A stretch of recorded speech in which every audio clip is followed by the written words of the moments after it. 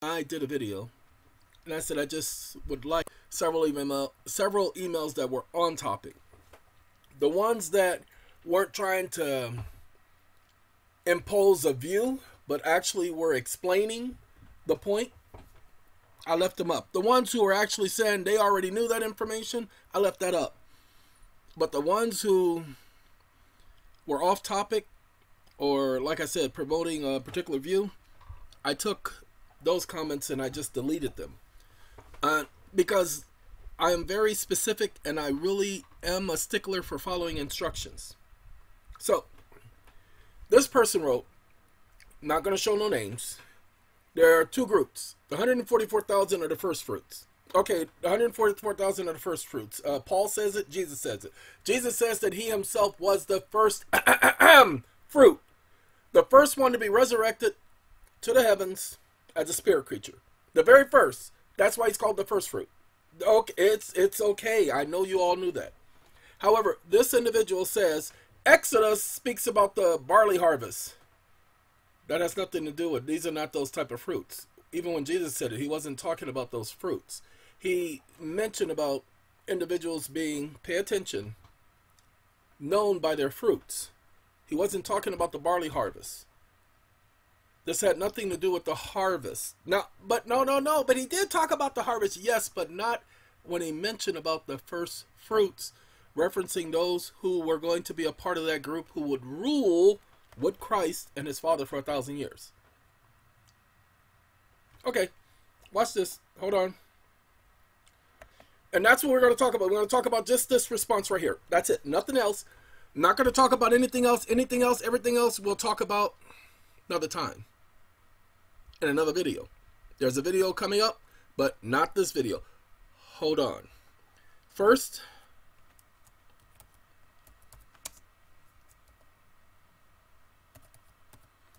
now, you guys are going to have to bear with me because I am mentally that's for right. Yeah, that's what I was about to say about bearing with me. I am mentally exhausted. Please understand, that is not a gimmick or a joke. I'm going to go to the encyclopedia. First fruit. You see it says 11 cakes. Then he talks about Hezekiah. Neither one of those will be our subject. You know what? I should put in I am the first fruit. But see, first fruit offerings, that was in regards to sacrifices. However, I am prophetic patterns. Not looking for that because that's not the subject matter.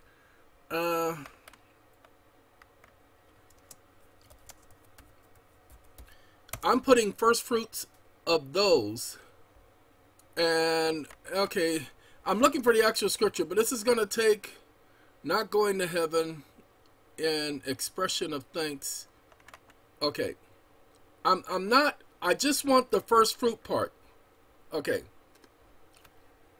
They will be earthly subjects of the heavenly rule of Christ and his 144,000 king priests. No problem. Can handle that. That's what we read in that video. However, I'm looking for where Christ said he was the first fruit of those. And no, I have to do, now see, this is the problem.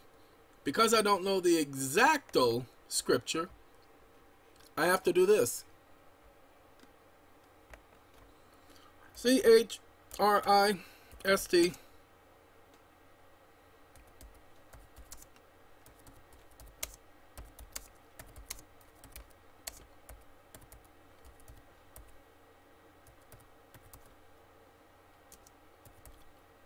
Okay.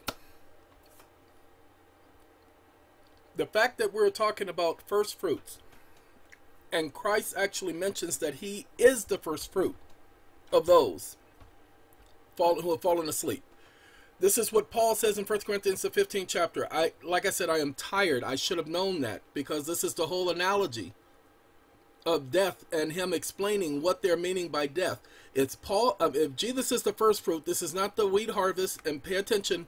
Let's show you what the comment said. The comment said it goes back to Exodus. Okay.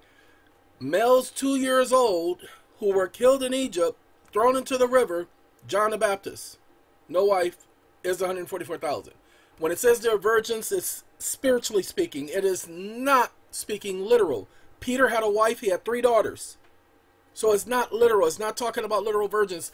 Many of you may not know what I'm speaking about, but I understand where this individual is coming from, because in the book of Revelation, the 14th chapter, verse 1 through 5, it says that the 144,000 are virgins. They're not physical virgins. Okay? Many of them were married. You don't believe me? Go back and look at the book of Corinthians. Even look at the part where John talks about how a husband and a wife are to be involved, and how they, members of those congregations at that time, had this hope of being in that number. All of you know about the 144,000, whether you believe it or not. Listen to the song, "Oh, when the saints, oh, when the saints, oh, when the saints go marching in. Oh, how I hope to be in that number when the saints go marching in." That's what it's all about. I didn't make it up. That song was around way before I came into existence. But people have known about that number all this time. So, not focusing on the number, he brought up first fruits. Sorry, I'm installing Adobe in my background. So, go ahead and get rid of that for now, because it has a little glitch. Now, it says, after the barley harvest, 50 days after the Passover, is the Pentecost. That's the Pentecost. The most significant Pentecost was Pentecost 33 CE. The 50 days after Jesus' death. Okay. 50 days after his death, they had what was known as Pentecost 33 CE. That is the book of Acts. You'll see that beginning roughly about the 2nd chapter on through the 4th chapter is Pentecost 33 CE. Excuse me, clearing my throat for real this time. Genesis 41:52 says, "And the name of the second shall be called Ephraim." I mentioned Ephraim, and yeah, you didn't say Ephraim? No, I said Ephraim. Ephraim. Not Ephraim. Ephraim is an English pronunciation. Ephraim, and most people who are of Hispanic Latin origin understands the word Ephraim. They know how to pronounce it correctly. Ephraim. Now, hold on. We're going to go to Genesis. Like I said, we've already gotten the point. Well, you know what? I didn't show it to you. So let's show that to you so that we can get the point. Because I mentioned all publications. And we go back and back and back and back. All right. No, because it's still looking for that one occurrence. So first fruit. We're going to go to Paul's communication.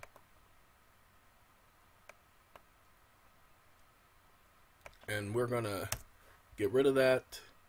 We're going to do all publications. And we're going to go here. And we're going to go all the way down to 1 Corinthians 15. And by going to 1 Corinthians 15, there are going to be several scriptures here that's going to talk about first fruit. Okay, but we know that Christ died for our sins according to the scriptures. All Paul is doing, and that's all I'm doing, is explaining about the scriptures. Pay attention.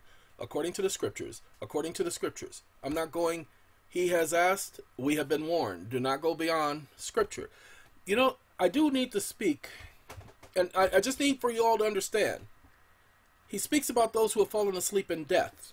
So they're still asleep. They're still in the grave. That's why they get a resurrection. They wake up. Okay? Now, he speaks about those who are worthy of being called, and those, he says about himself, I am not worthy of being called an apostle. Not just an apostle, because an apostle is a sent one. That's what the word apostle means. But being called. being of the chosen, being of the few. He's not worthy, he says. Why? Because he persecuted the congregation. Even though he talks about all the things he did, he still had the opinion of himself that he still did not measure up, even though he did more than any and every one of them. Now, if we're being preached that Christ has been raised up from the dead, how is it that some of you are saying that there is no resurrection of the dead? For if indeed there is no resurrection, and Christ has not been raised up, and if Christ has not been raised up, we are of the most to be pitied on this planet, because everything we talk about is in vain, is what he says. See, if we've given witness that Christ has been raised from the dead, he was resurrected, but he did not get raised up from the dead, then again, we are most to be pitied, he says. Now, let's talk about the first fruit. But now Christ has been raised up from the dead, the first fruit. So John the Baptist died before Christ. The individual who wrote this, he spoke about John the Baptist being the first. John the Baptist was not part of the 144,000 because he died before Christ.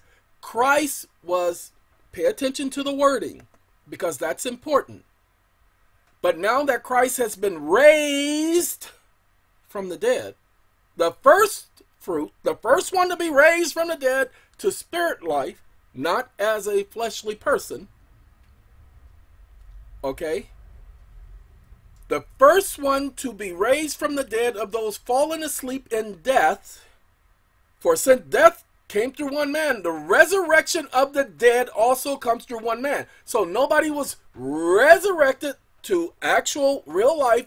I know Lazarus, the widow, and the mother who had the son bereaving about her son, those individuals were resurrected, but they eventually died.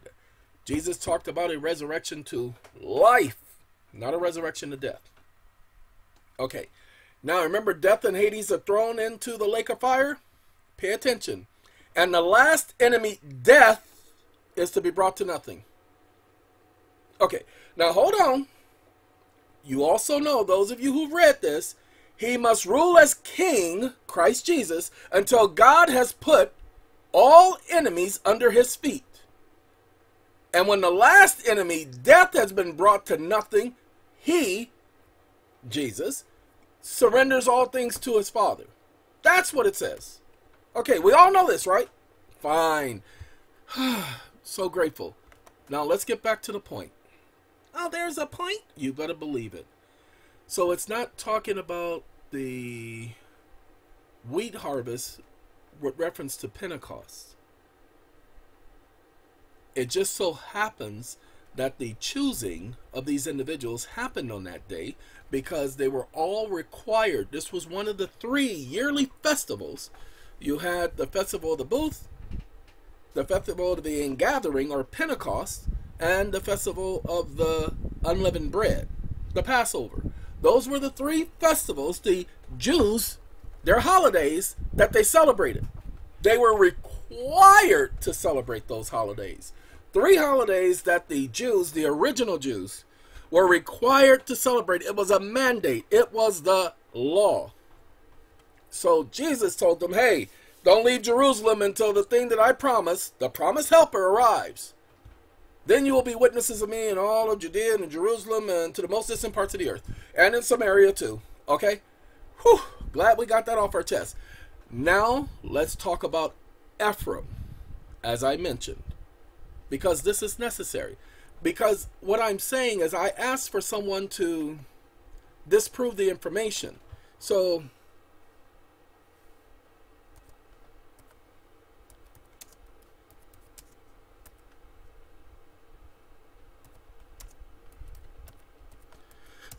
I don't know if he said they are my sons or they are mine.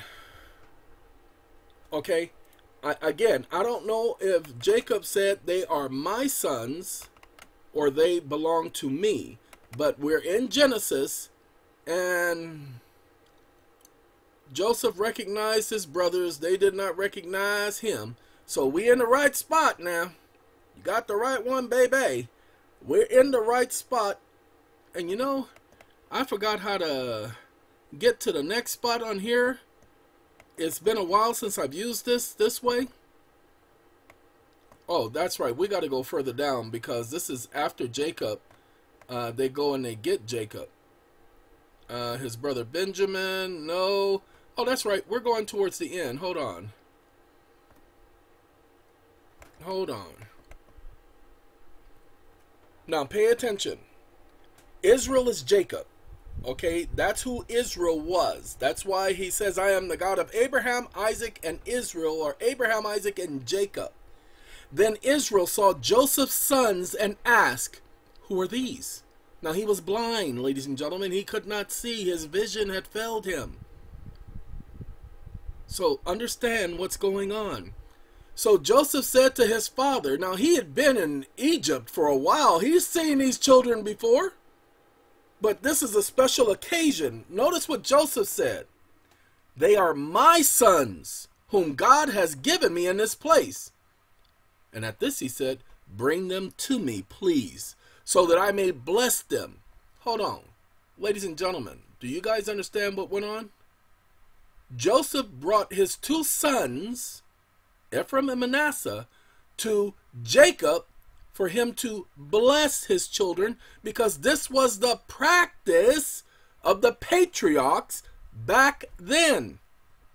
Now the eyes of Israel were failing from age. Yeah, he was going blind, and he was unable to see. He was going blind. So I'm not telling you anything that's not already in front of you. Again, I'm not going to go from what's in front of us. This is not about no religion. It's about what the scriptures say. Now, again, there was a guy who commented, and stated that all of the Bible is analogies. They're like allegory. What the? First of all, scientists have already proven that the flood happened. Historical records already proved that Abraham existed. Already proved, pay attention because this is important, that Daniel existed. Already proved that there was a king, Pharaoh, Necho, and Nero, and all of the other leaders like Nebuchadnezzar and Belteshazzar. At first, they said that Belteshazzar, Nebuchadnezzar's son, did not exist, that he was a figment, and then they went and discovered, unearthed evidence of his existence. We know that King Sennacherib exists because there is history of Sennacherib, an Assyrian king. All of the events of the Bible, people have been trying to disprove the Bible's, pay attention to this word, canonicity. The Bible canon. They have been trying to disprove it for years, only with words. Scientific discovery has proven that everything that's written in there, the historical aspects of it, actually happened. So that argument proves nothing because it's just a statement. It's not proof. For instance, how can we prove there's a flood? Anybody? Anybody? No. Yeah, you're right there.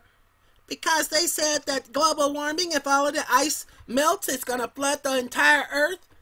Oh, so you know about the fact that when the water was, there used to be a blanket of water above the earth. That's the firmament above.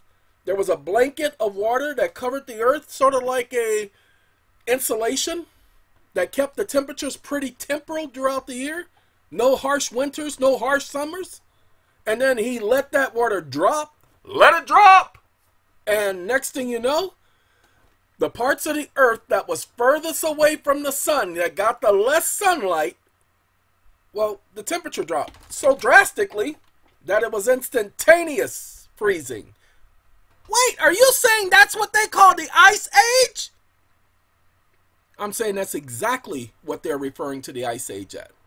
But what they did not tell anyone is that there was no Ice Age in northern South America or in Mexico. No evidence of ever an Ice Age. Ladies and gentlemen, to prove that there was a flood, I don't need scientists. I was in New Mexico. Now, this is a unique thing. The land I bought in New Mexico was the same amount of land I bought here. And in New Mexico, I had to dig and dig and dig because we were planting and gardening, and building. But every time I dug, I was hitting rocks.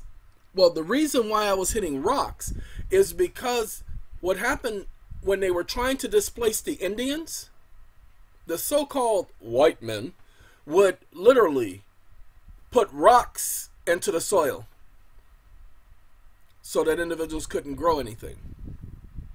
So I'm hitting rock after rock after rock after rock while just digging and posting poles in the ground.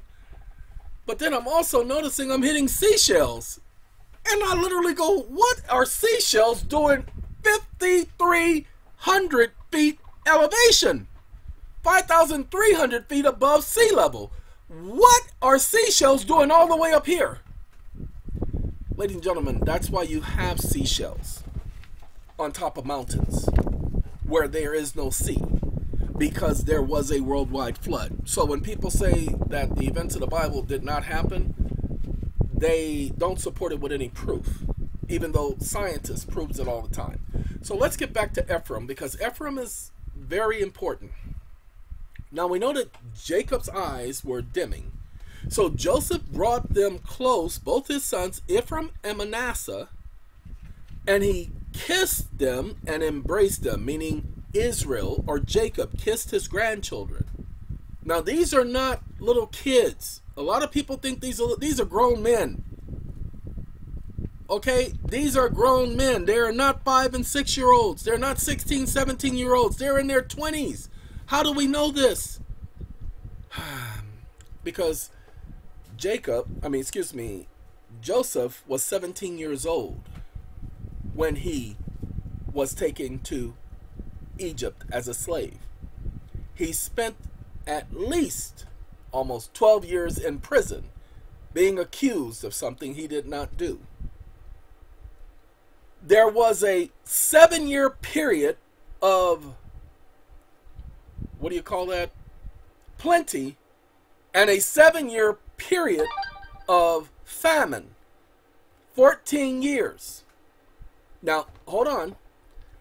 Joseph's children would be born within that period of plenty. Why? Because that's when he was married.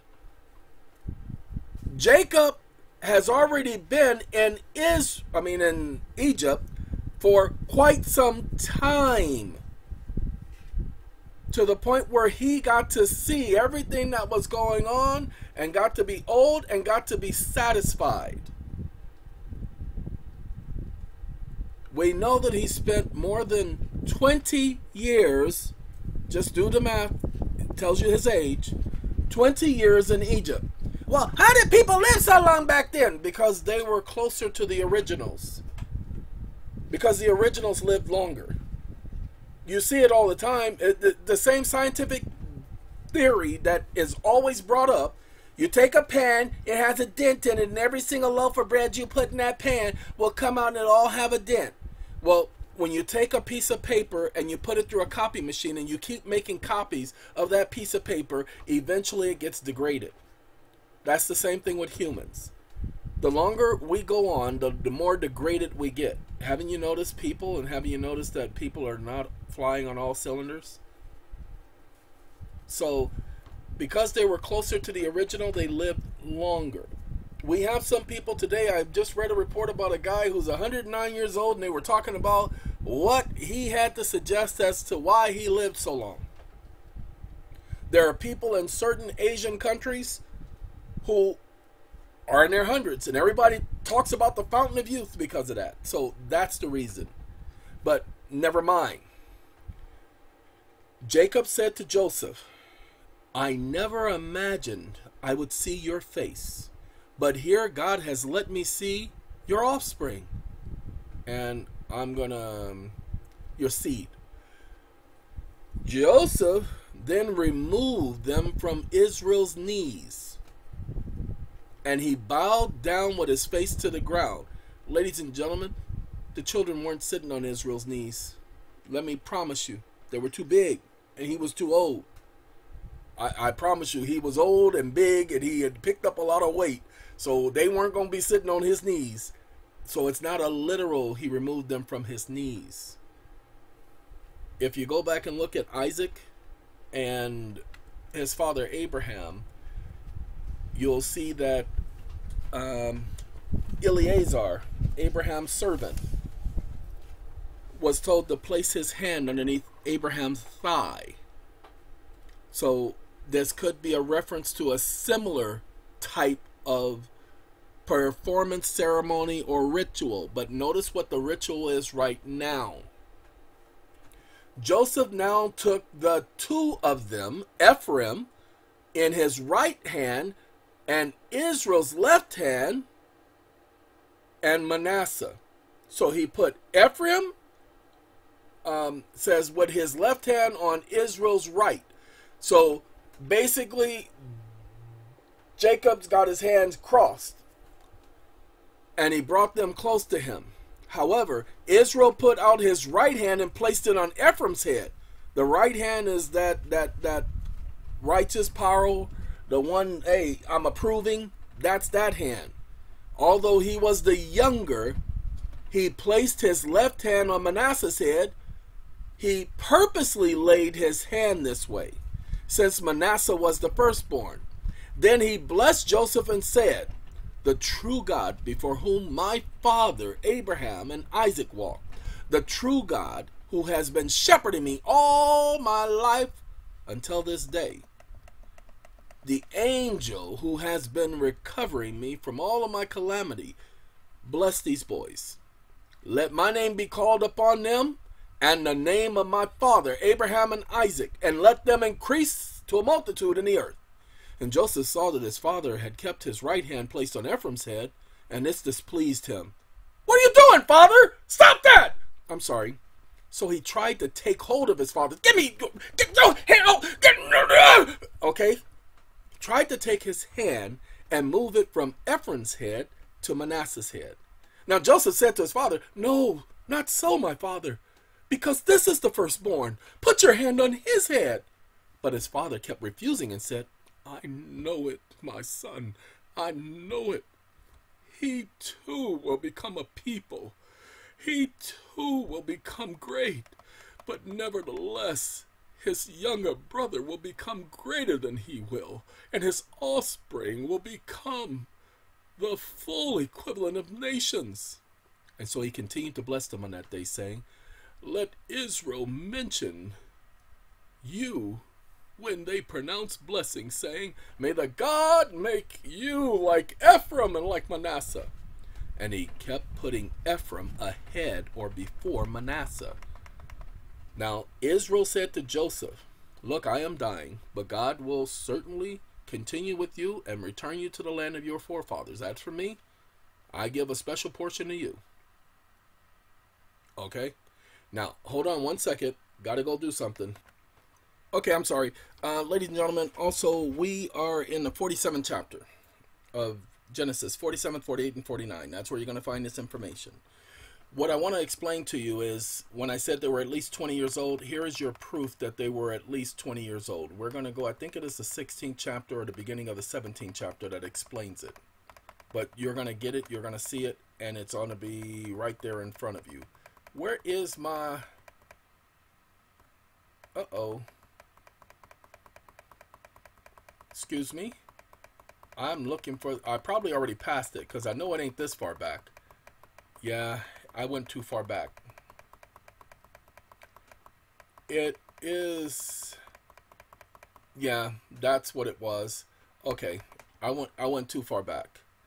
So, we're looking for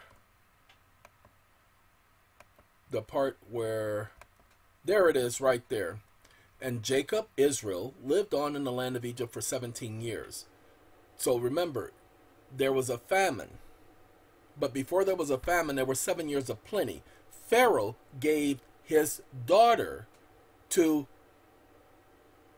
Zephanath-Paneah. That was the name he gave to Joseph. Zephanath-Paneah. So everybody went to Zephanath-Paneah, Joseph, and he gave Joseph his wife as his daughter as a wife. So when he gave Joseph his daughter as a wife, understand that they had relations and had children. That's how we have Ephraim and Manasseh. Now, this was, let's give him at least 2 years. Let's just say he waited 2 years to have children. Okay, that means there was 5 more years of the plenty and 7 more years of famine. Now, Jacob came into the land a couple of years into the famine. So let's say the children are at least 6, 7 years old. Now, Jacob lives in the land for 17 more years. Okay? He lived 147 years. We have people who have lived to at least 118 in our time, so it is not unreasonable that somebody could live to 140. Sorry, it's not unreasonable. Yes, it's unusual, but the fact is somebody living to 115, 112, 111, but it's reported on the news all the time. Okay, but the years are decreasing. We get that information all the time. All right, so the children were not kids. They were not 5-year-olds. They were not 7-year-olds. So like I said, these are grown men sitting on his knee. Ain't happening. The man's 147 years. Come on now, ain't happening. All right, now let's go back to the part about the sons. Okay. It says, they told Joseph, they say, look, your father is getting weak. So now he's about to die. So Joseph came to him and he gathered all the children and he started telling the children exactly what they will become. Now notice what he says. Now your 2 sons who were born to you in the land of Egypt before I came, again, they were born before he came to you in Egypt, are mine. Ephraim and Manasseh will become mine, just as Reuben and Simeon are mine. It's interesting that he mentions Reuben, right? But the children to you after them will become yours. Again, why would he prophesy that? Yes, Jacob was a prophet. Sorry, you didn't know? Go back and reread. Okay, he even tells the children what's going to happen. He even tells them how long they're going to be in captivity. So, yes, he was a prophet. Now, let's get back to this. He said Jacob's sons were his. Now, sometime after that conversation, he says, who are these? He says, these are my sons, which we just read. So when I speak to you about Ephraim and Manasseh, the reason for that, if you go back and you read about his speaking of Reuben, because he speaks of Reuben. Hold on, where you at, Reuben? He speaks of Reuben and he doesn't speak of him in a good light. He speaks of what Reuben did, and he wasn't pleased with it, and his brothers weren't pleased with it either. So he calls his son, says, gather yourselves together, and I will tell you what will happen to you in the final part of the days. Again, a prophet. Assemble yourselves and listen, you sons of Jacob, or Israel. Yes, listen to Israel, your father. So now you see where Jacob and Israel are the same person. Again, everything I'm saying is from here. It's not from my head. It's not from root or memory. It's from here. Reuben, you are my firstborn, my vigor, the beginning of my productive power, the excellence of dignity and the excellence of strength. You're the firstborn. You first. Ain't nobody coming ahead of you. With reckless and turbulent waters, you have not excelled. Or excuse me, you will not excel. Sorry. He said Reuben was reckless and like turbulent waters, uncontrolled. He says, you're not going to excel.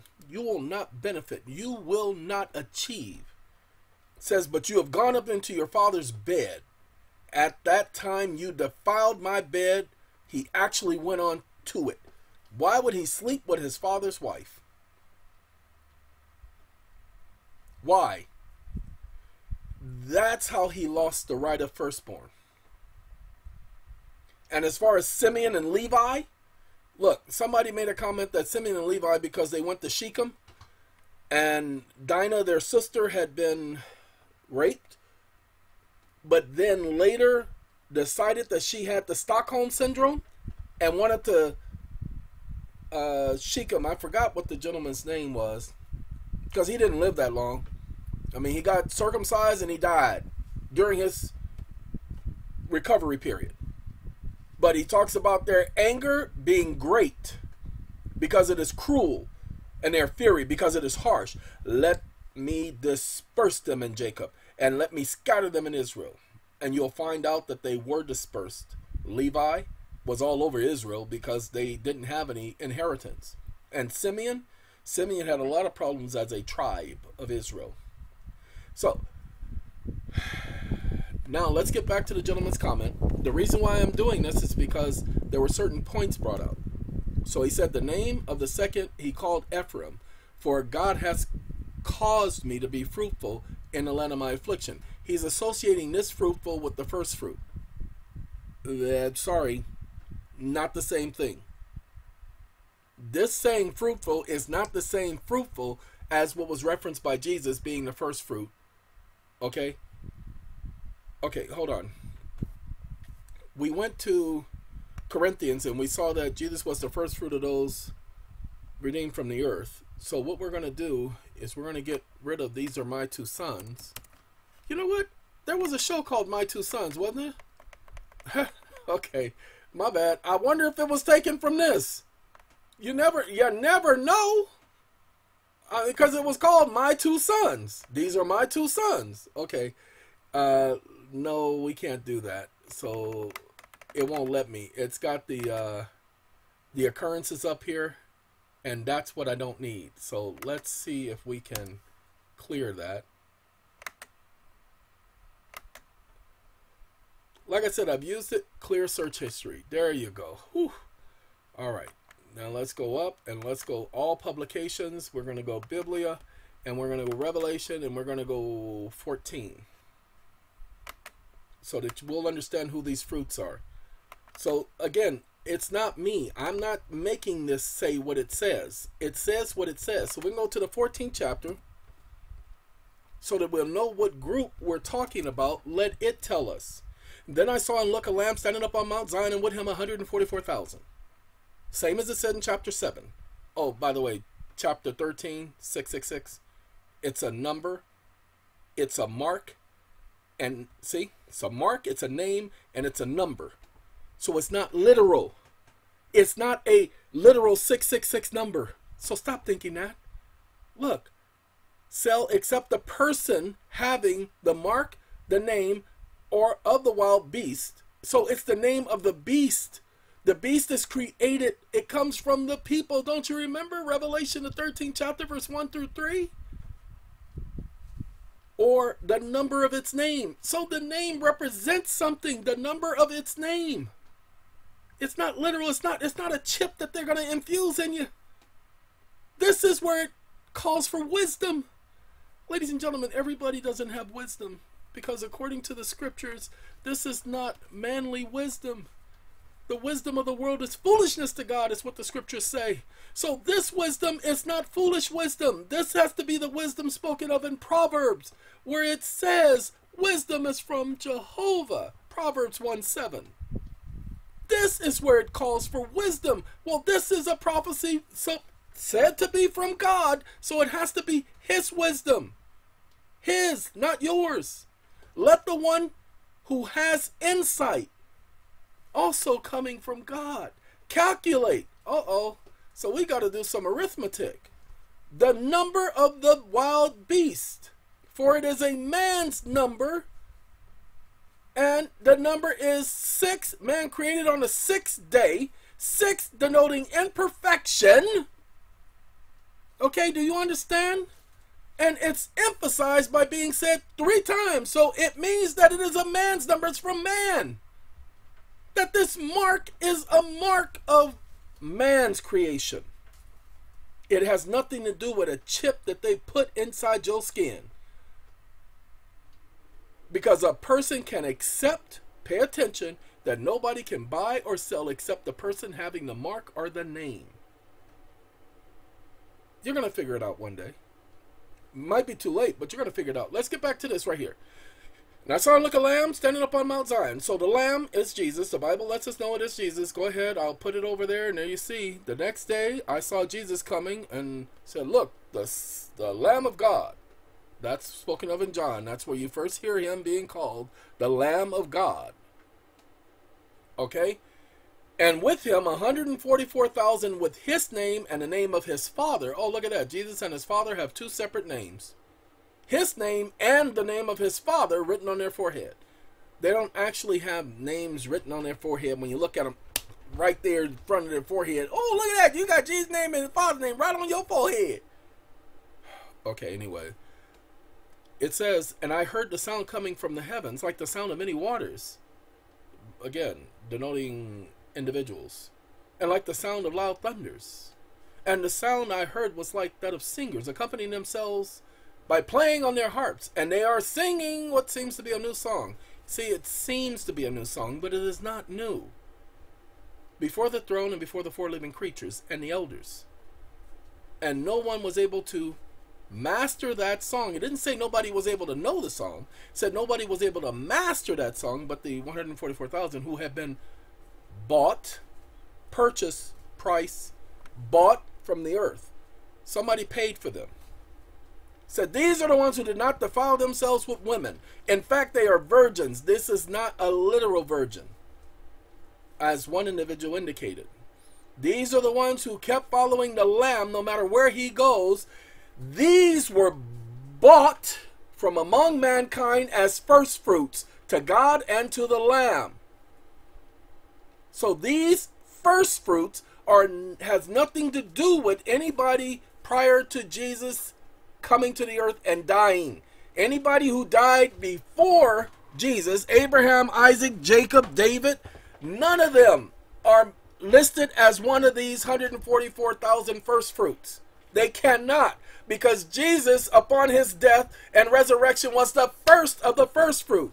Did we not already cover that in 1 Corinthians? Wait, I don't think people realize it, so let's go back. 1 Corinthians 15, I believe it is verse 20, if I am not mistaken. So we're going to go to 1 Corinthians. We're going to go here. Then we're going to type in 15. Then we're going to go to verse 20. And see if my memory is not failing me right tonight. Because my memory has been causing me some problems lately. And Christ has been raised from the dead, the first fruit of those who have fallen asleep in death. Interesting. So this whole conversation is about the 144,000 first fruits. That's what he's talking about. That's who he's talking to. I didn't make it up. I'm not saying it. He says it. Go back and read it. For since death came through one man, resurrection of the dead also comes through one man.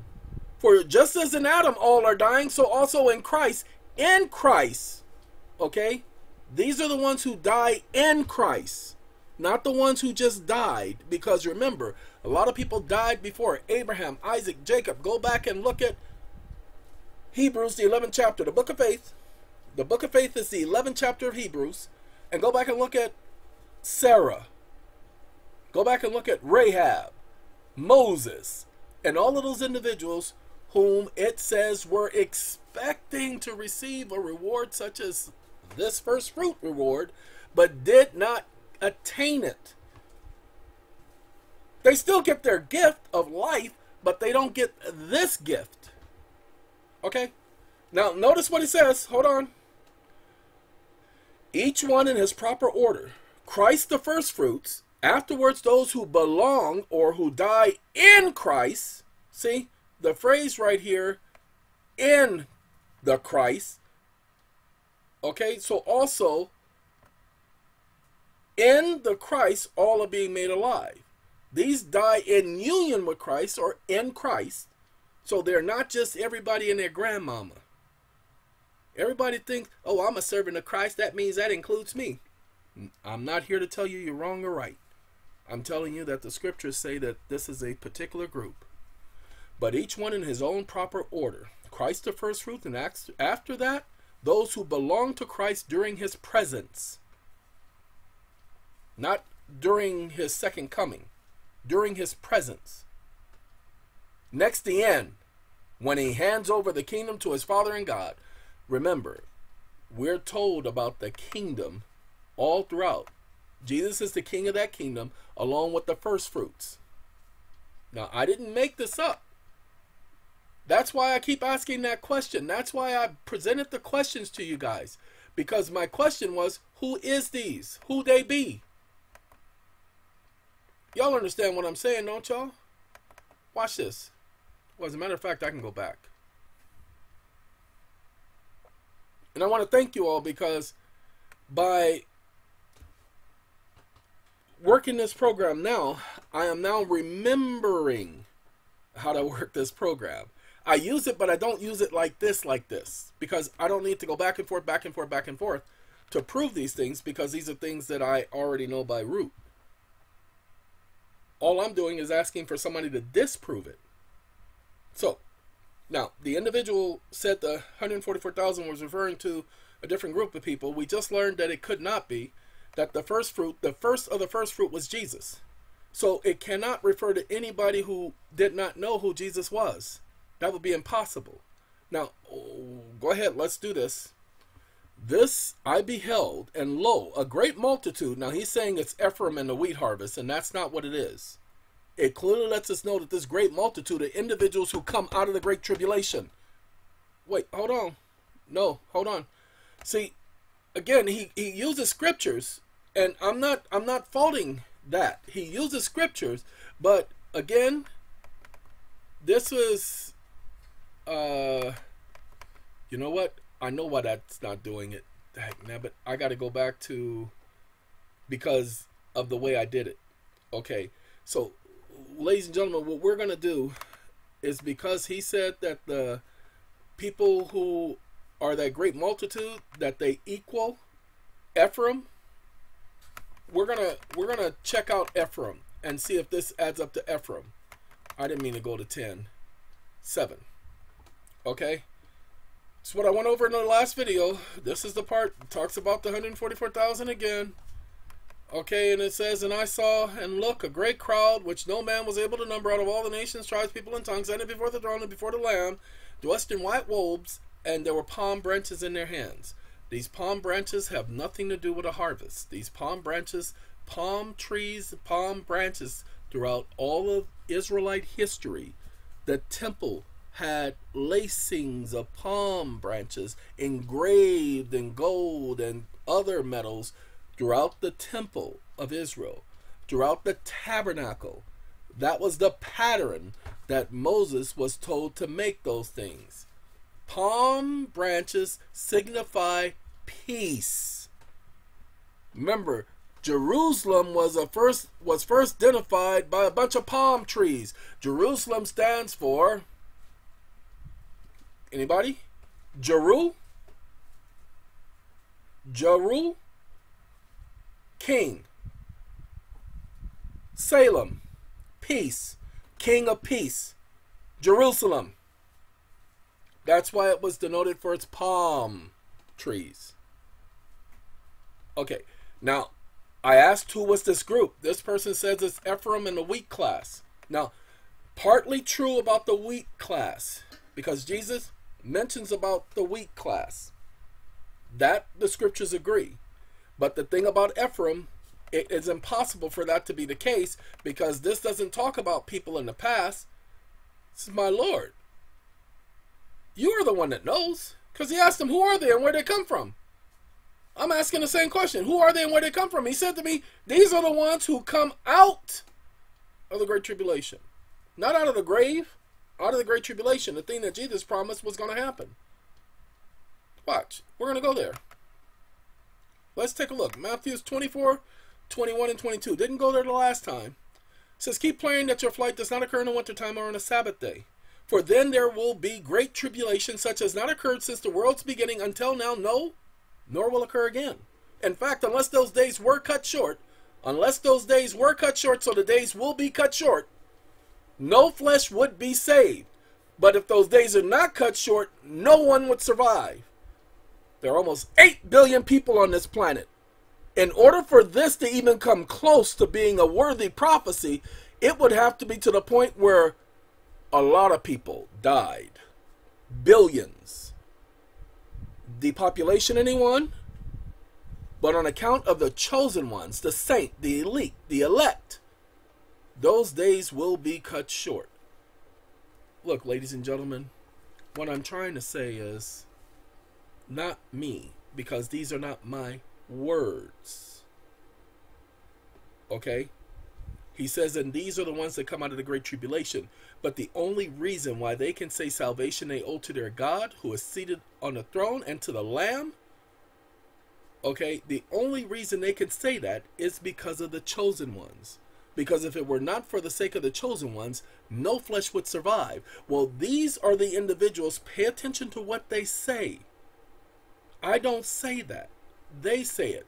Hold on, right here. Salvation we owe to our God who is seated on the throne and to the Lamb. They owe their lives. They have been saved because if it were not for the sake of the chosen ones, who are the chosen ones? Pay attention. He said to these angels, do not do any harm to the earth or to the trees until after we have sealed the slaves of our God on their forehead. And I heard the number of those who were sealed, 144,000, sealed out of every tribe of the sons of spiritual Israel. Ladies and gentlemen, how do we know this is spiritual Israel? Let's go to Galatians. We're going to click there. We can go to Galatians 6:6 so that we'll make sure what Israel it's talking about. And as for those who walk orderly of this rule of conduct, peace and mercy upon them, even upon the Israel of God. Well, who is the Israel of God? However, it is not as though the word of God has failed, for not all who descend from Israel are really Israel. This is the 9th chapter of Romans. He explains in the 9th chapter of Romans that he is not talking about fleshly Israel. He's talking about spiritual Israel. That's why he speaks of circumcision of the heart and not of the flesh. What, you don't believe me? Aw. Neither are they all children because they are Abraham's offspring, rather, including Ishmael. What will be called your offspring will be through Isaac, not Ishmael. Okay? A lot of people believe that it's through Ishmael, but the scriptures didn't say that. Paul is quoting, and if you want to go and look at it, he's quoting Genesis 21:12. Okay? He said that it was going to be through Isaac, not Ishmael. Says that is, the children in the flesh are not really children of God. So the fleshly Israel are not God's children. They're not the Israel of God. Because these are Israel's children. See? Descend from Israel are really Israel. So the children of the flesh are not the children of God. But the children of the promise, Jesus promised that there would be chosen ones, individuals who would be chosen to rule with him in heaven, are counted as offspring. Oh, snap, that makes a lot of sense. We're going to show you in a second. For the word of the promise was as follows. At this time, I will come and Sarah will have a son. Not Hagar will have a son, but Sarah will have a son. Not only then, but also when Rebekah conceived two twins from one man, Isaac, our forefather. For when they had not yet been born, pay attention, please, most important part of the 9th chapter. For when they had not yet been born and had not practiced anything good or bad, so that God's purpose respecting the choosing may continue dependent, not upon works, but upon the one who calls, meaning upon God. It was said to her, Rebekah, the older will be the slave of the younger. Now, if you don't remember this, Rebekah asked to die because they were fighting, the little boys were fighting inside her womb and causing her so much pain. And he says, for two nations are within your womb. Two nations, Islam and Israel. See, it already called, I'm sorry, not Israel, dang it, Edom. Sorry, Edomites. The Edomites. That's Esau. I apologize. Esau, not Ishmael. The two nations, Ishmael. Ishmael was already prophesied to be a nation with Hagar. But this one was Jacob being a mighty nation, and now Rebekah having two children her children being nations. That's why Esau had 12 tribes. Jacob had 12 tribes. Both of them 12 tribes. It was said to her that the older will be the slave of the younger. Edom did become eventually subjected to the Israelites. Just as it is written, I loved Jacob, but I hated Esau, or Esau I hated. Ladies and gentlemen, can anybody explain to me? Because I need to understand this. Here's another question. There's only one question for this video. Just want you to pay attention. He says, before they had practiced anything right or wrong. Pay attention. For when they had not yet been born and had not practiced anything good or bad, so that God's purpose respecting the choosing, he chooses those to whom he wants. You don't get to choose yourself. He does the choosing. Might continue dependent not upon works, but upon the one who calls. That's why we call them the called, chosen ones, the saints, the elect, the elite. He chooses them. Man does not get to choose them. Man does not get to call somebody a saint. This is his choosing. Anyway, that's why all of the saints are known as the 144,000. Oh, when the saints, oh, when the saints, oh, when the saints go marching in, oh, how I hope to be in that number when the saints go. They've always known this. They made songs about it, people. Okay, now let's continue just for a brief. Not going to continue all the way. Wait, what are we going to say then? Wait, God said Esau I hated, but Jacob I loved before they had done anything wrong? He says, so what is it then? Is there injustice with God that he does such a thing? Certainly not. Where he says to Moses, I will show mercy upon those to whom I show mercy, and I will show compassion upon those to whom I show compassion. Wait, hold on. Do you know what happens when you show mercy to somebody? It's when you do something you don't have to do. Extending mercy is a gift. It's something that is not deserved. Well, the God of the Bible dominates the entire scriptures with the fact that he's able to read hearts and the intentions of man. He's able to discern what's in a man's heart. So before Esau was even born, he was able to discern what type of character this individual would become. And did not Esau prove to be exactly that? Before he had even been born, Esau I hated. Because what did Esau do the moment he did not get his way? Did he not go and do everything to piss off his mother and father? Go back and read the account. When he did not get his way, he cried. According to the scriptures, I think it's the book of Amos, with tears he cried. And Genesis, with tears he cried. And even the book of Acts, with tears he cried, hoping that somebody would feel sorry for him and give him something. And when he couldn't get his way, he did everything in his power to get back at his father and his mother for siding with Jacob, his father for not giving him a gift and reserving something for him. He did everything to bring them pain and stress. That was Esau. So now you can see why Jacob I loved, but Esau I hated. See, he says to Moses, I will have mercy upon whomever I will show mercy, and I will show compassion upon whomever I show compassion. So look, it depends not on the person who desires or on their efforts, but on God who has mercy. For the scripture says to Pharaoh, and this, oh, you gotta love this one. If you go back and look at the account of Pharaoh and let my people go, you'll find out that this is the reason why he allowed Pharaoh to keep being stupid, why he did the 10 plagues in the first place. Pay attention. For this very reason, I have let you remain, to show you my power and connection with you, and to have my name declared in all the earth. Did his name not get declared in all the earth with the Israelites being freed from Egypt? Now, nobody can deny that that even happened, because that is history throughout the entire world. Every single country talks about it. Every single village and city knows of that situation.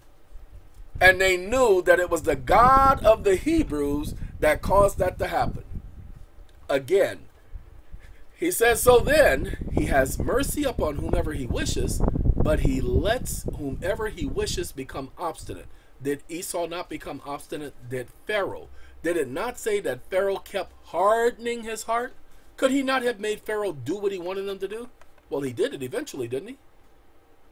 So when you get a chance, just explain to me, because I know I just explained it a little bit, but just explain to me how he could hate one before they're even born. Now, when it used the word hate, it didn't mean that he had hated him because of him not being born, because of him being in the womb. He hated what he was going to do in the future. Now, you tell me if that is wrong, if that is a mistaken understanding of this. Because it would go contrary to Ezekiel, the 18th chapter, verse 4 and 20, where it is a known fact that a son cannot be held accountable for the sins of the father. So if you have not committed right or wrong, you cannot be held accountable for not committing right or wrong, correct? Which is why Paul says is there injustice with God. Okay? However, we commit right and wrong the moment we're born, the moment we're conceived, because we're imperfect. Okay? So just tell me if that's the wrong understanding. I'd appreciate it. Now we got one more thing, because we got to go back to this young man's comment. Because like you see, it's a lengthy comment. He covers a bunch of things. And it has taken us an hour and 1 minute to cover this. So let's go ahead here. He says, which no man could number, of all the nations, kindreds, peoples, and tongues, stood before the throne and before the Lamb, clothed with white robes and palm branches, palms in their hands. Palms. Okay. The 144,000 rose from the dead here. Ladies and gentlemen, the 144,000 don't come from the Great Tribulation. Go back and look. It says a great crowd which no man was able to number. Well, in verse 4, that's verse 9. In verse 4, it says specifically, and the number of those sealed was 144,000. We can number those. Lord have mercy. So they're not the same group. Impossible. It says no man was able to number. See, look. This I beheld, and lo, a great multitude, which no man could number. Well, the other group we can number, 144,000. He even puts the number here. From the dead here. Then we got Matthew 27:52.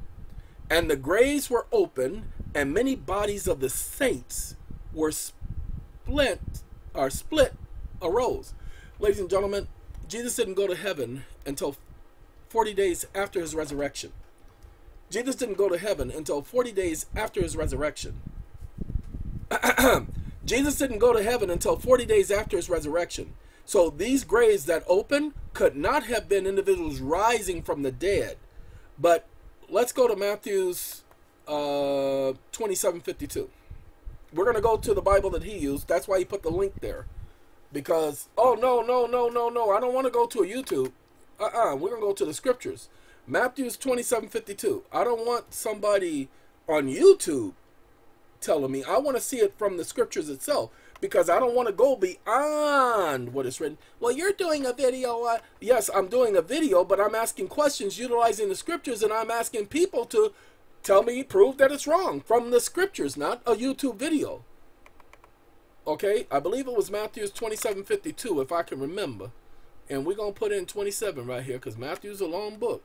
27. Well, technically it's only 28 chapters, but you know, it's, oh, and that's 52. Whew, sorry. Well, I mean, because it's 52, that's a lot of verses.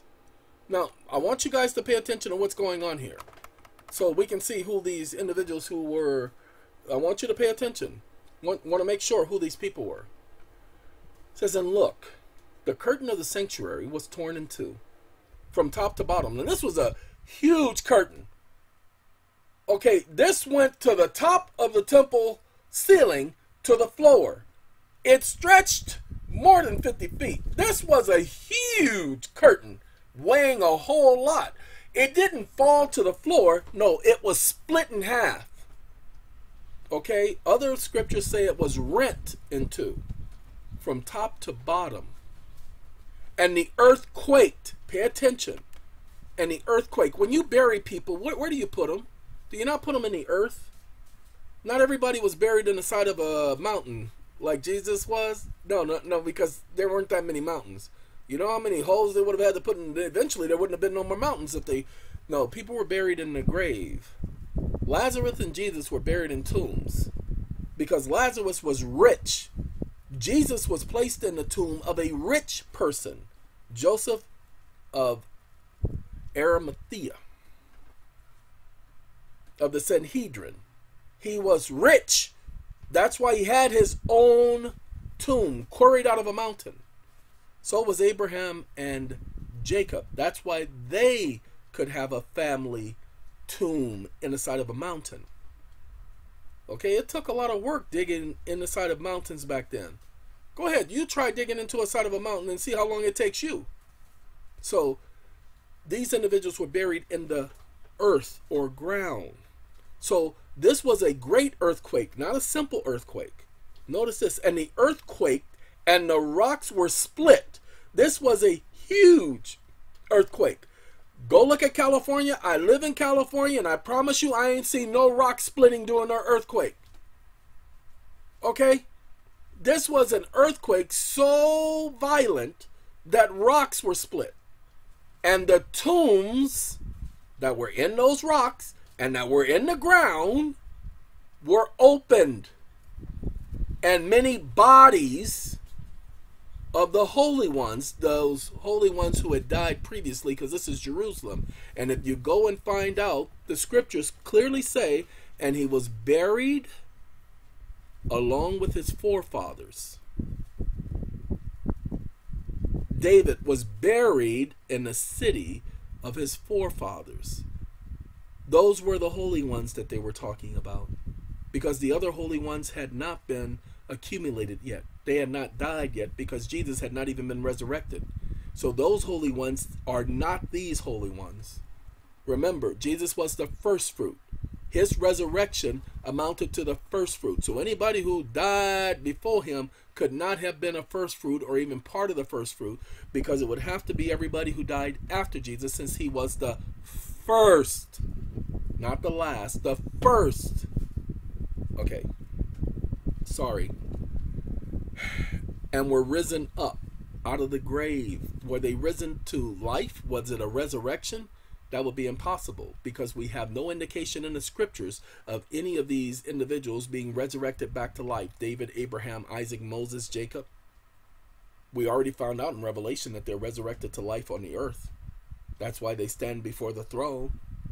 And that's why he leads them the fountains of waters of life.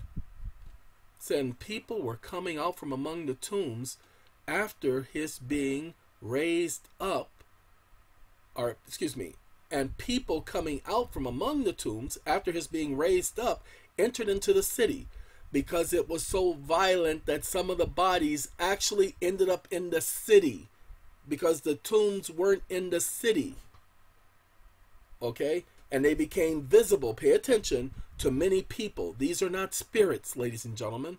These are the actual tombs. These are the actual bodies that ended up in the city, because this earthquake was that violent. Now, hold on. Maybe I'm wrong. Maybe I'm reading into the scriptures. So go ahead and show me a single scripture where it shows that these individuals were resurrected individuals. Because, hold on. This is Matthew speaking. He's going to talk about Jesus' resurrection in the 28th chapter. He's going to talk about Mary, pay attention, not believing that it was Jesus. Or, excuse me, not Mary, Thomas. That Jesus was resurrected.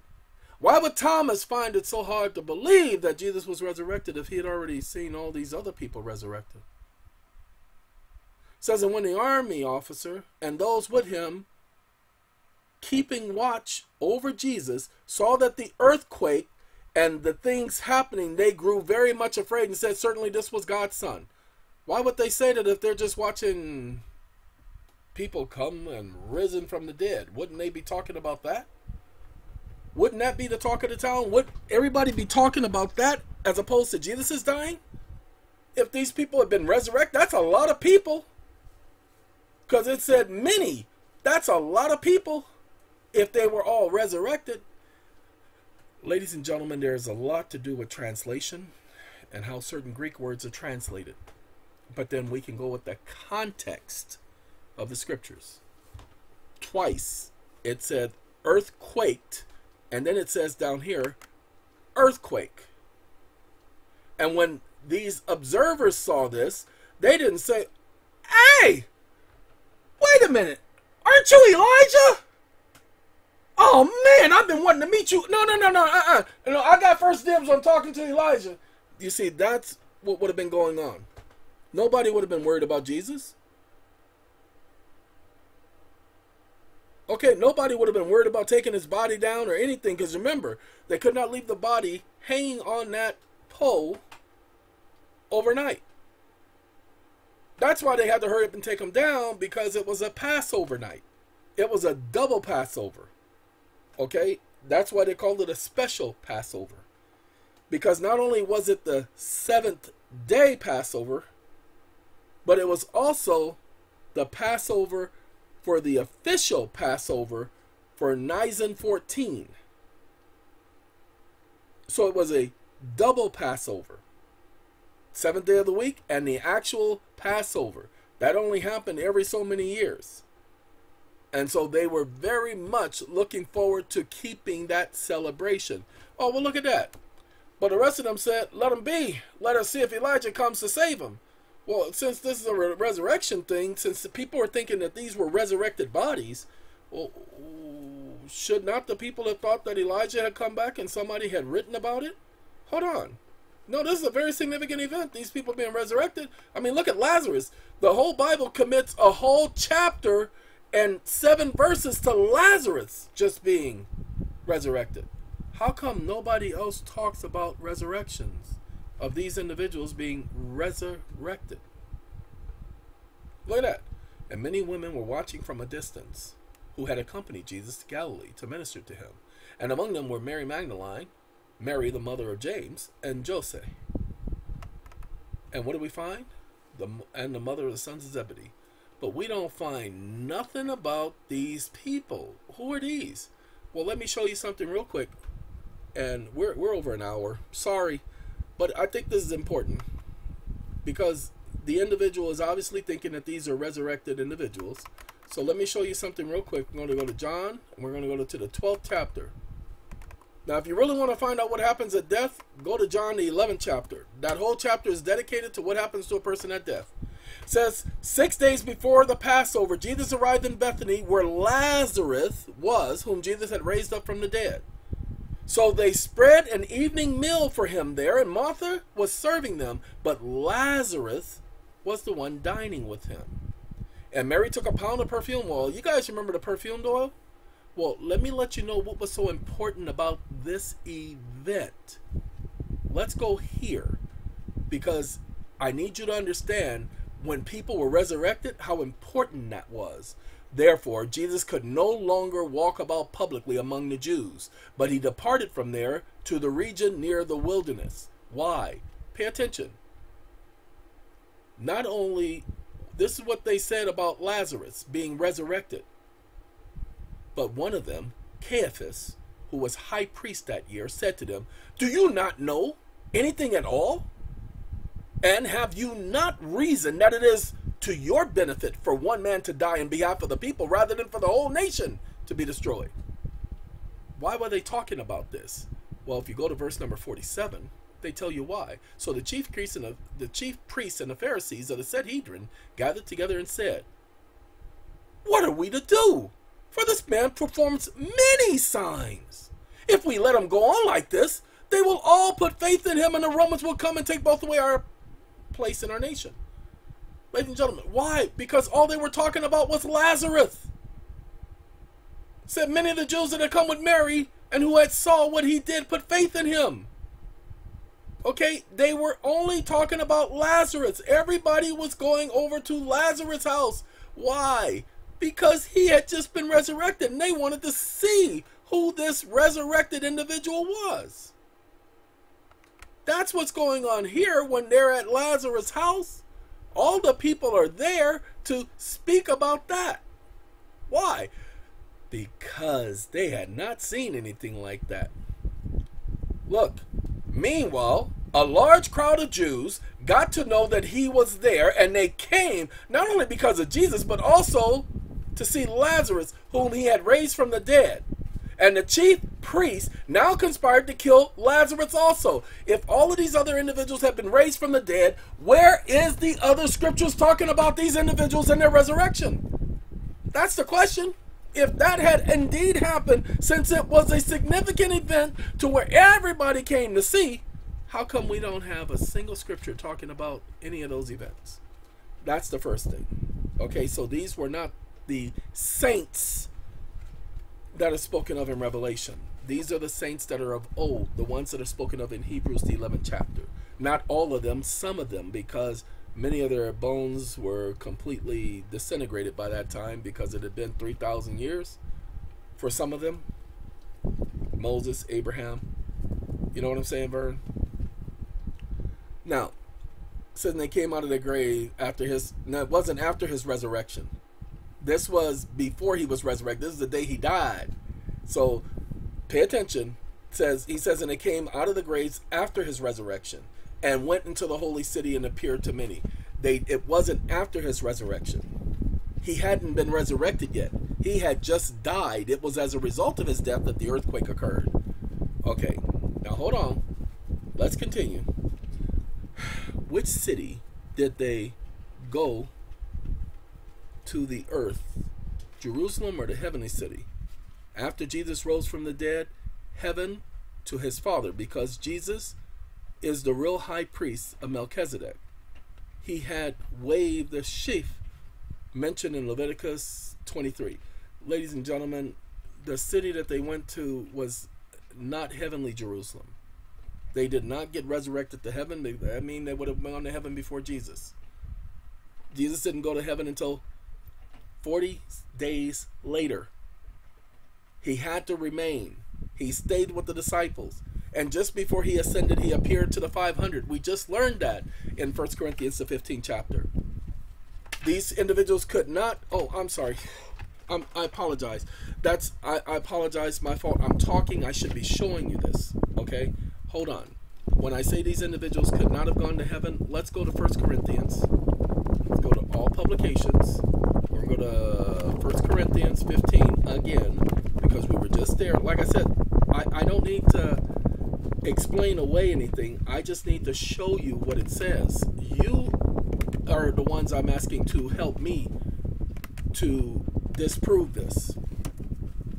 Because, man, if the scriptures don't say it, and we're all talking about scriptures, see, according to the scriptures, he was raised up on the third day. Well, Matthew's the 27th chapter, verse 52, 53, is the first day of his death. He was raised on the third day. So those individuals did not go to heaven. Do you know why? You don't know why? Well, we have to go to John. Many of you guys know John. Yeah, many of you guys know John. A lot of people know John. I always would tell people, a lot of people know of this scripture. You guys been to John, the 3rd chapter? Now, a lot of people go to John 3 and they know 16. Some of them know 16 by heart. Matter of fact, some people have John 3:16 tattooed on their arms, their forehead, their backs, everything, legs. John 3:16. Do me a favor. Let's read verse number 13. Can somebody help me read verse number 13? Because 13 is so important. Because this is what I've been doing all this time. I've been focusing on this scripture. Moreover, no man or woman or holy person or saint or sinner or anybody has ascended into the heavens but the one who descended from heaven, the Son of Man. No one could have gone to heaven before Jesus. It was just not possible. Why? Because there was a rule. He would be the first fruit. The first, not the last, not the third, not the 8th. What would it look like somebody receiving that reward before him? And he's supposed to be the leader of the group.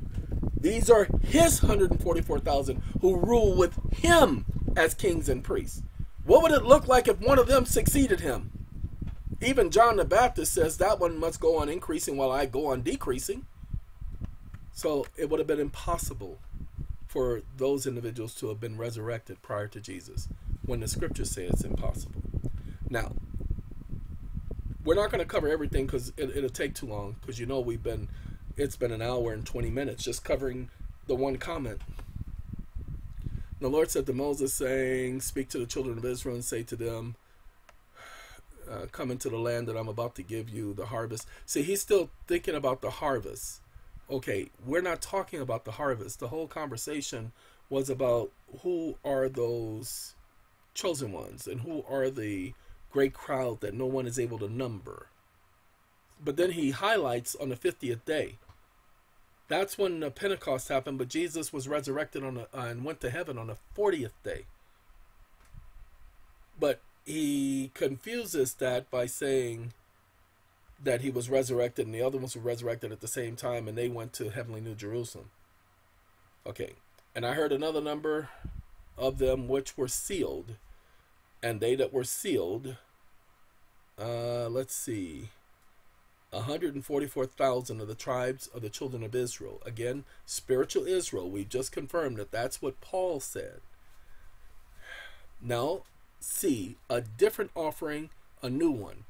And look, and lo, the Lamb on Mount Zion, and with him 144,000, having his name and the name of his father in their forehead.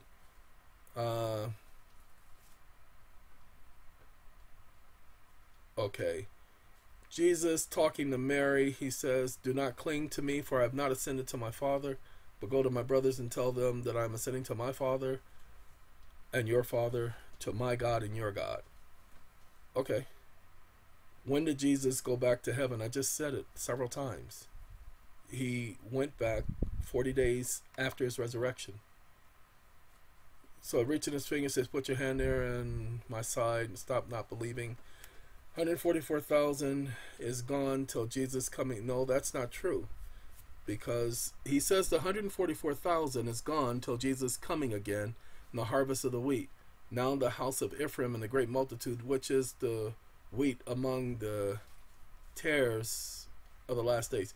Ladies and gentlemen, let's show you about the 144,000, whether or not they're gone, because I think that that's an important point, and I'm actually glad that it's brought up, that he says the 144,000 are gone until Jesus return. So let's take a look at something, looking for Revelation. So that's Galatians, this is Revelation, and this is the 7th chapter. I need you all to pay attention to something. And I saw another angel ascending from the sunrise, having the seal of the living God, and he called out with a loud voice to the 4 angels whom it was granted to do harm to the earth. So who causes the great tribulation? It is God. It is his angels that cause the great tribulation. So do not think the great tribulation is caused by man. He puts it into their hearts to carry out his one thought. Are you saying that he wants to depopulate the earth? No, he allows them to carry out that thought. But that thought is going to bring forth his anger so that he destroys them. Why would he do something? That don't make no sense, because you have to understand who he is and how he acts. That's why he gave us the scripture, so we can understand his personality. But that's another conversation for another time. Saying, do not harm the earth or the sea or the trees until after we have sealed the slaves of our God on their forehead. And I heard the number of those who were sealed, which means this is current, not future. 144,000 out of every tribe of the sons of Israel. Now remember, this says out of every tribe of the sons of Israel. That's interesting. Again, like I said, it can't be the literal sons of Israel. So let's go back to the original chapter that we brought forth the discussion in the first place. Revelation, the 20th chapter. Oh, no. I'm sorry. Yeah, because I gotta remember. I didn't change it to Revelation over here. I changed it to Revelation over here. So I got to go to Revelation 20. 20.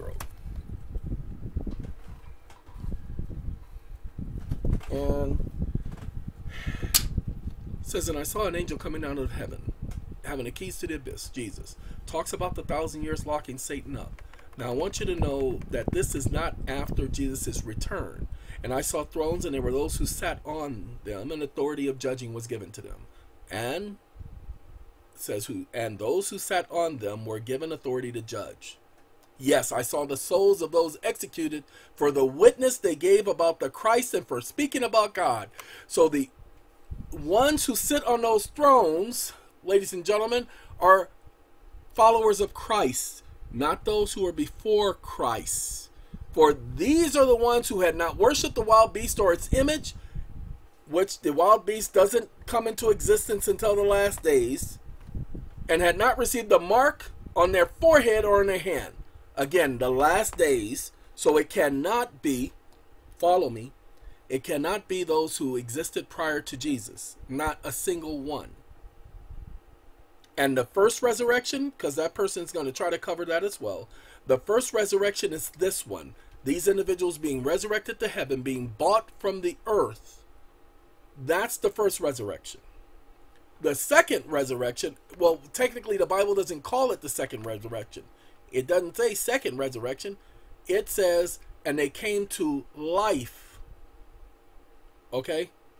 These individuals who were judged according to the deeds that they did were judged according to the scroll of life and what was written in it.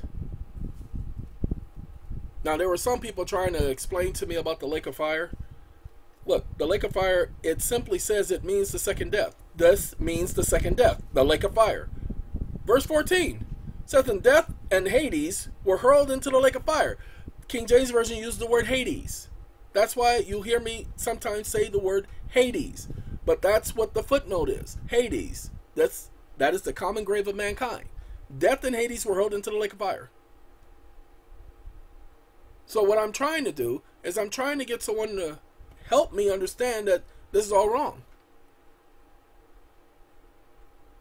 Okay?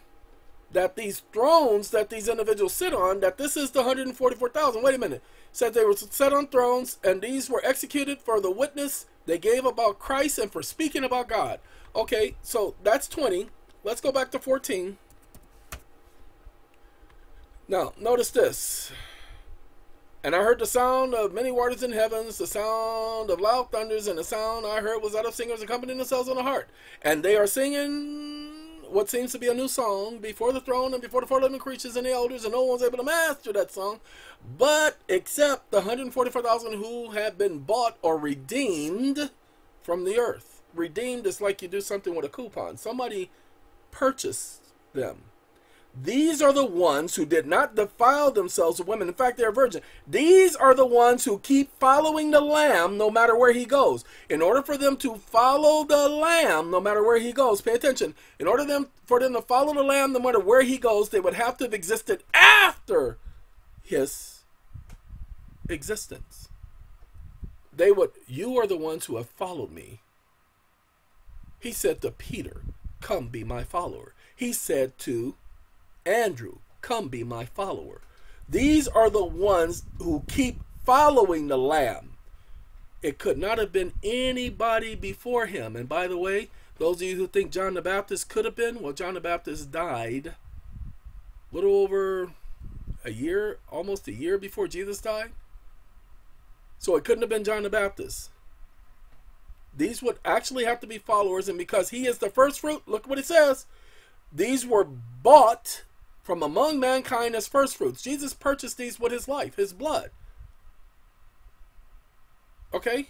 That's why they are bought from the earth. Now, again, I'm not saying that. Go ahead and read the scriptures talking about Jesus being a ransom. Wait, hold on. R-A-N-S-O-M.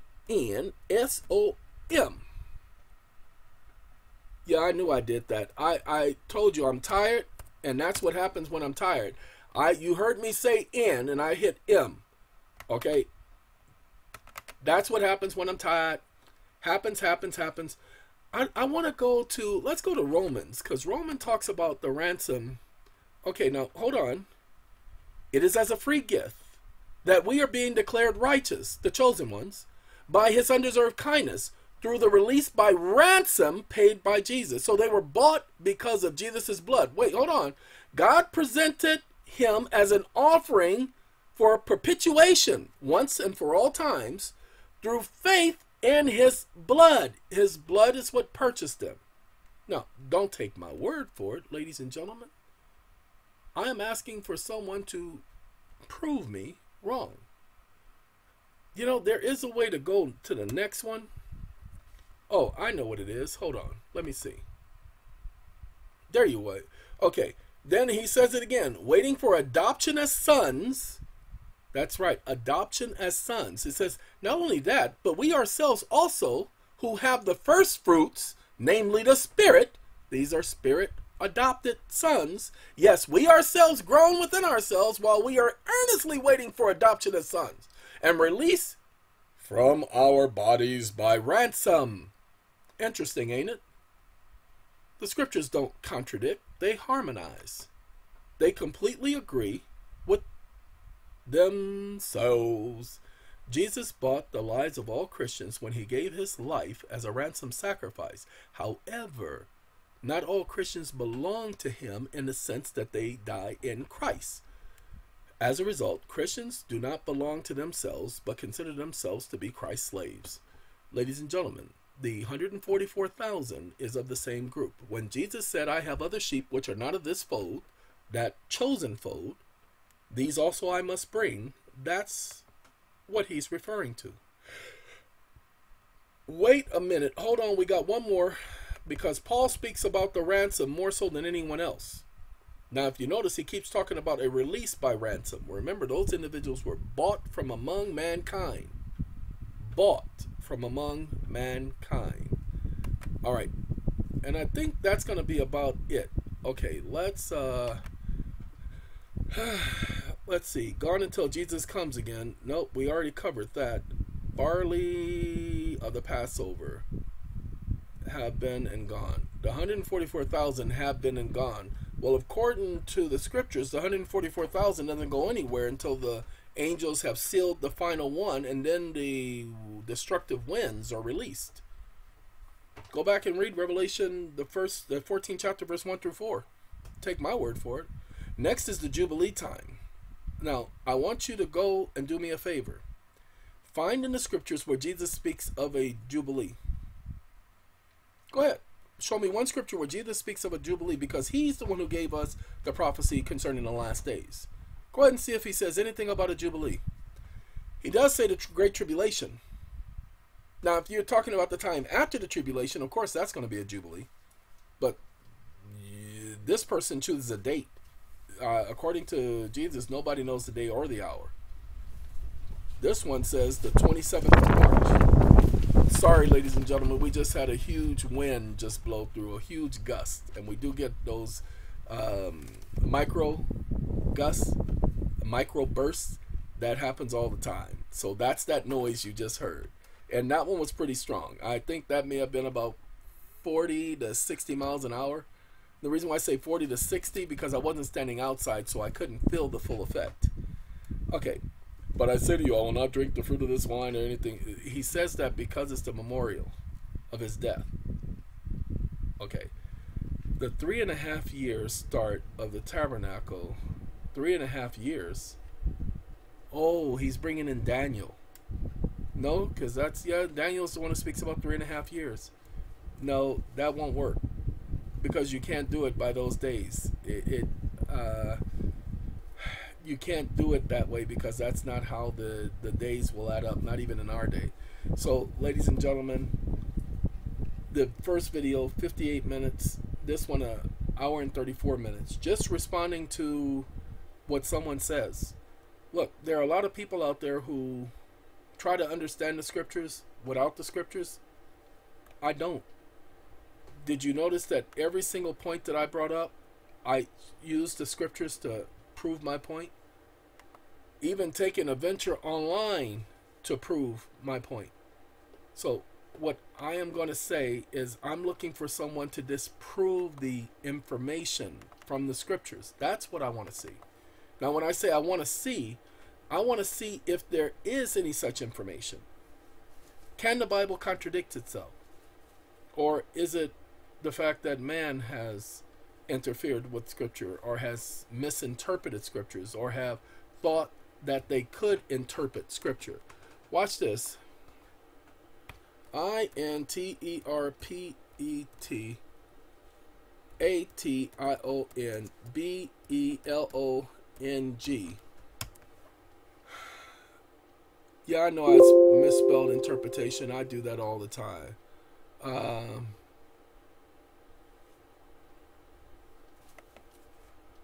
I can't tell you. I'm too tired. Yeah, I'm too tired. Hold on.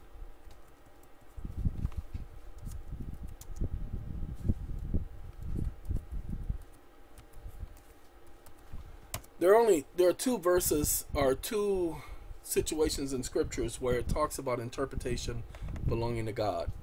One of them is, well, technically I think they're both in, no, one is in Genesis, the other one is in Daniel. Okay? And so the first one in Genesis,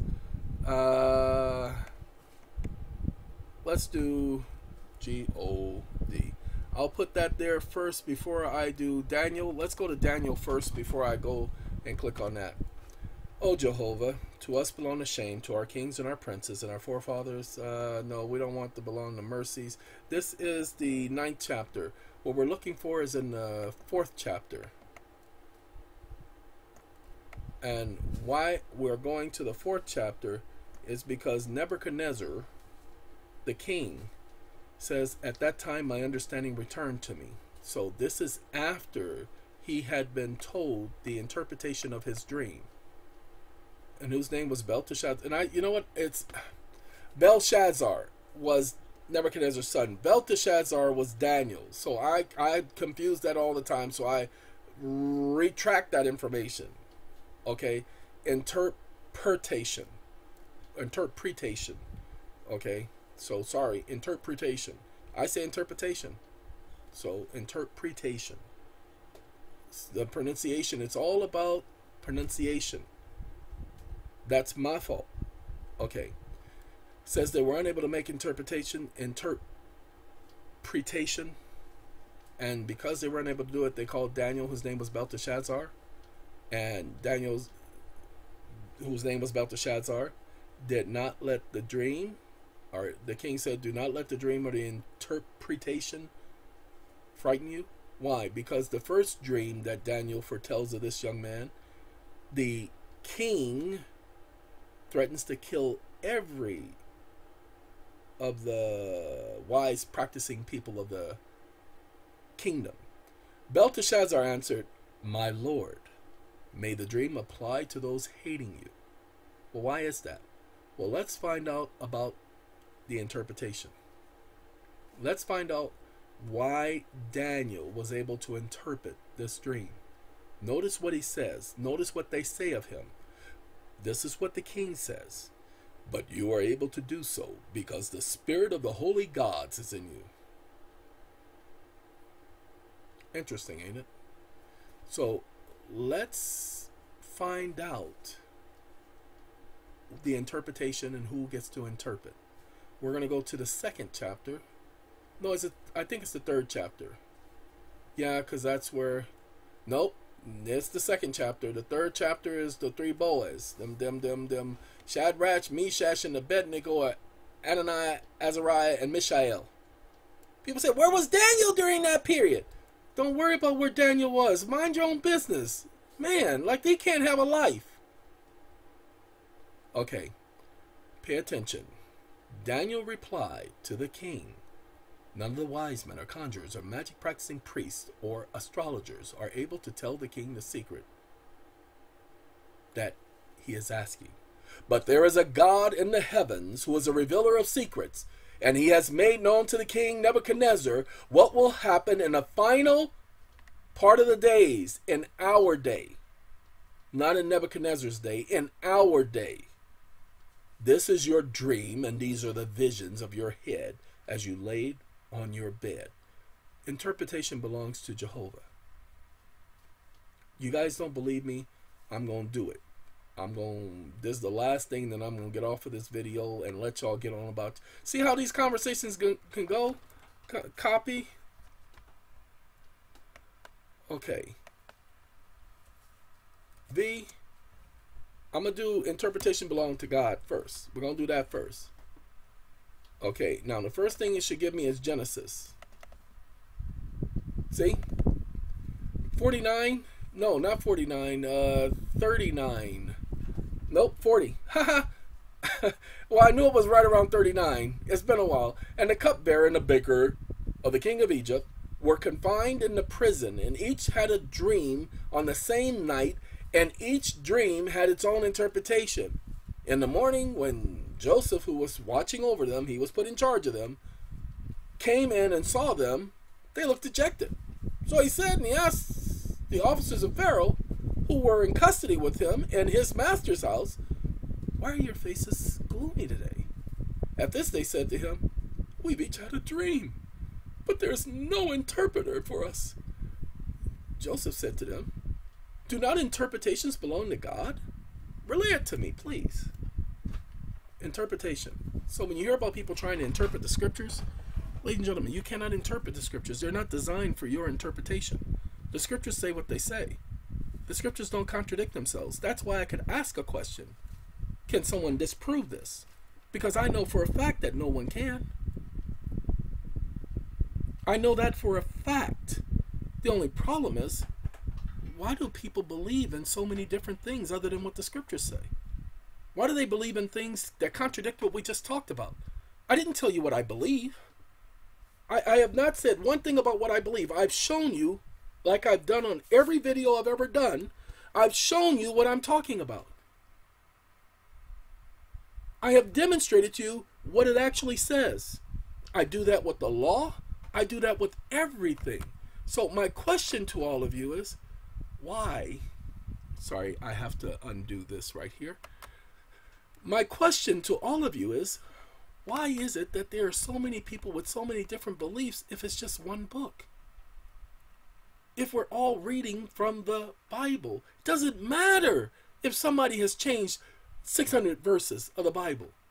The Bible doesn't contradict itself, so that's how you know they've changed it. Every time they put me in a situation where I didn't have access to the Bible of my choice, I still could use the Bible that was given to me because I understood where the changes were. I understood the Bible doesn't contradict itself, which is why to this present day, no one, and it's only been 24 hours, ladies and gentlemen, but nobody is going to be able to, because it's not possible, because the scriptures don't contradict themselves. That would mean that the true God, the one who inspired the Bible, whether you believe that or not, is not an issue. Because you can't prove that he didn't inspire the Bible. Go ahead. Go ahead. I dare you to try to prove that he did not inspire the Bible. You cannot. So stop with the stupid arguments. You're just disagreeing with something because you don't like it. Because it doesn't fit your narrative. You people, you've got to stop that stupid stuff. Just because you don't agree with something doesn't mean that it ain't so. Doesn't mean it doesn't exist. Doesn't mean that it is not what it is. There are a lot of things I don't agree with. I promise you there are a lot of things I don't agree with. But that doesn't have anything to do with anything. All right, ladies and gentlemen, I do have to go. I want to thank you. But as I said, it's okay. I'll leave the comments open, but there's no need for anybody to try to disprove any of this information because you saw where I got it from. Okay, even with the bodies, you know, like I said, show me where anybody talks about those bodies as having done anything, as having witnessed or talked about where they were or when they died. Because wouldn't that have been the interesting part? Oh, by the way, if they were resurrected and they walked among men, well, blood and flesh can't enter into heaven, so they would have to die again. So when did they die? Of course there was a funeral. Of course there were people who documented it. But what about Peter? Don't tell me about a book of Mary. I know people be talking about the book of Mary. There ain't no such book, ladies and gentlemen. Mary did not write a book. You know why Mary didn't write a book? Because in the scriptures, not a single book of the Bible is written by a woman. Esther, Ruth, And what, Esther, Ruth, and who's the other one? I know there's another one. Well, people think Ezra is a woman, but Ezra's a man. He's a scribe. I think it is just Esther and Ruth. Those scriptures named after women, those biblical books named after women, were written by men. It's not because the Bible was chauvinistic. It's that the ones who were instructing the congregation, the Levites, the ones who took the lead, were men. That's the only way it could have been, because that was the law. Can't sidestep the law. Sorry, it was the law. I know you don't agree with it. I know you modernized and all of that, but it don't matter what you feel or what you think. We're not talking about how it is. We're talking about how it was. And so there are so many people trying to alter and add and create books and write books. People, stop listening to those idiots. If you are a part of anything where they're not teaching directly what the scriptures say, walk away now. Don't do yourself any favor by staying there, because you're not doing yourself any favor. Sitting and listening to something that you know isn't true, that's why I'm going to stop listening to your videos. Anyway, sitting and listening to something that you know isn't true, you cannot take a little drop of poison and put it in a glass of water and say, here, drink it, honey.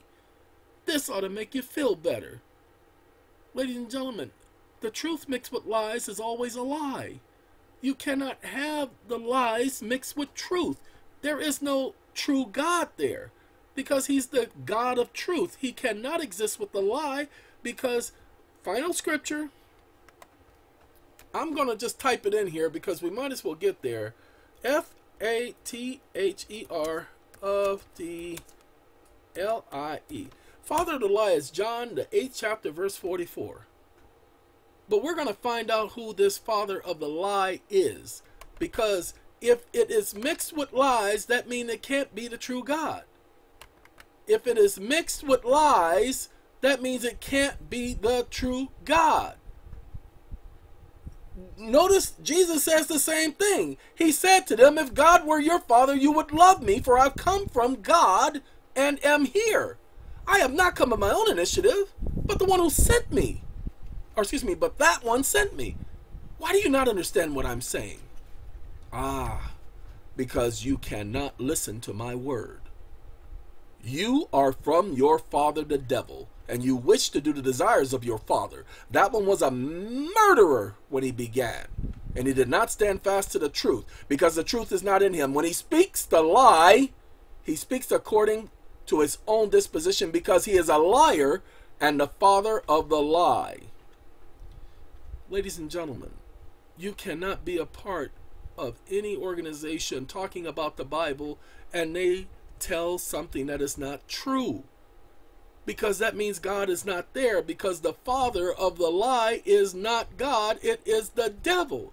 And so if you are a part of an organization and they're not, and you know they're not teaching the truth, you know that that's not what they're supposed to be talking about, you know that they're teaching something wrong, understand God cannot be there. No matter how much you want to say, those are nice people, oh that she's my friend. Okay, there were a lot of people who were friends during the flood. There were a lot of people who were friends during Sodom and Gomorrah. Don't take my word for it. Go back and read.